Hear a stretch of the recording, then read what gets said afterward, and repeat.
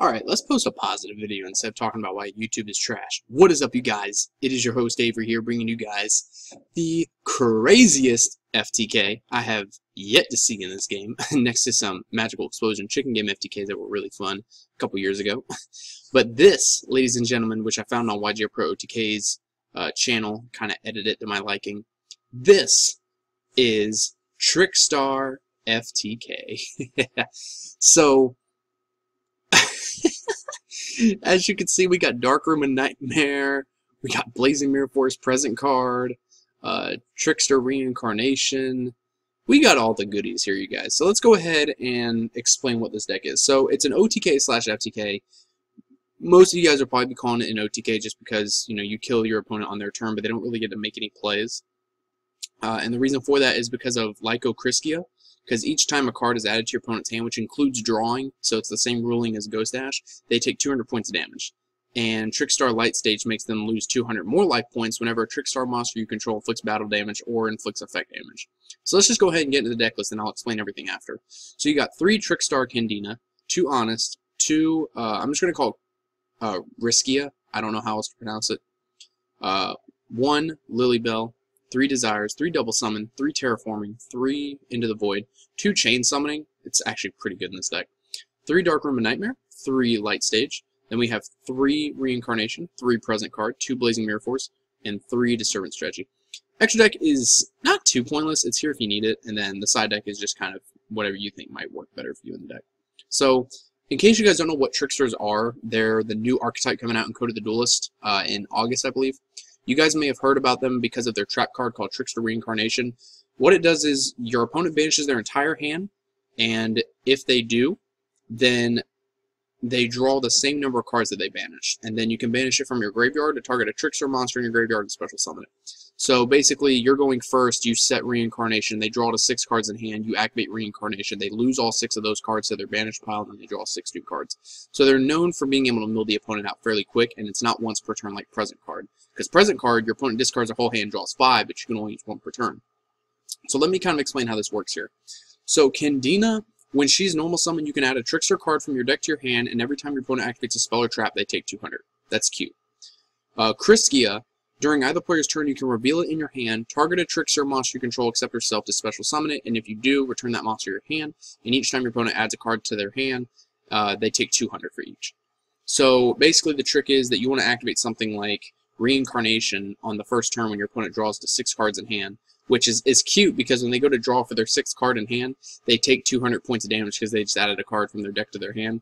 Plus, if you have Light Stage on the field, not only do you get to add a Trickster monster from your deck to your hand when you activate it, but then you can also, every time a Trickster monster inflicts effect damage, they take an extra 200.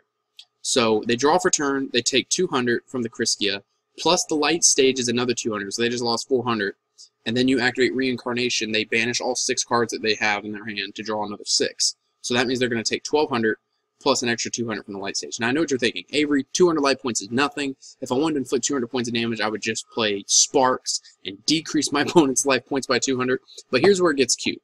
So basically the field that you want to have set up is either 2 or 3 Riskia with a Light Stage, and if you happen to have it in your hand, then Darkroom and Nightmare. Then if you have, like, let's say 3 Reincarnations in your hand and a Present card, you would just set everything, your opponent goes to draw for turn. After they take the effect damage from drawing, you would activate the Present card on Chainlink 1 and then all 3 Reincarnations on Chainlinks 2, 3, and 4. So it's going to resolve backwards, and then all the times that your opponent draws, even while the chain is resolving, they're still going to take effect damage from the Riskias in the Light Stage. And then at the same time, if you have Darkroom and Nightmare on the field, Darkroom and Nightmare is going to make them lose 300 each time that they took burn damage. So you can get Darkroom and Nightmare up to like Chain 8 or Chain 11. It's pretty insane. I'm going to try and show you guys some replays. I don't know if it's going to work because my replays have been really messed up. But I'm going to see if I can get this one to work. Nightmare Chainlink 8. If it doesn't work, I apologize. There's not really anything I can do about it, but we're going to try it here. If it doesn't work, I do apologize because it kind of freezes whenever you activate Light Stage, but basically you activate Light Stage, okay, yeah, so an error did occur. But you activate Light Stage, you search for the Canadia, you summon it to get Riskia, and you play double summon. So Riskia is going to activate, bouncing back the Canadia you summon, bringing out Riskia. You activate double summon to get out Canadia. Keep in mind that you also got to search off of Light Stage, so you could search for, or you would search for the Canadia, I'm sorry. So you play double summon, get out the Canadia again, get another Riskia, and you pretty much just burn your opponent from there. So it's a giant burn, small burn the deck, and it's fairly consistent. If you can get Terraforming plus like a Riskia, that's pretty much game as long as you have enough cards in your hand to burn the opponent. So with all that being said, you guys, just wanted to make this deck profile. Make this and try it for yourself. If you want to see some replays, go to Yugioh Pro OTK's channel. He has some good replays. Like I said, he got Nightmare or Darkroom and Nightmare up to Chainlink 11, and it's just it's insane.